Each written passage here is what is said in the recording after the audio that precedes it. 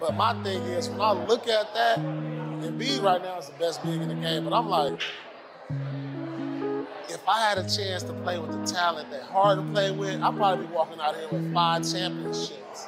I mean, he didn't play with Chris Paul, Westbrook, Kevin Durant, Dwight Howard, Kyrie Irving. You played against with all Hall of Famers. Yeah.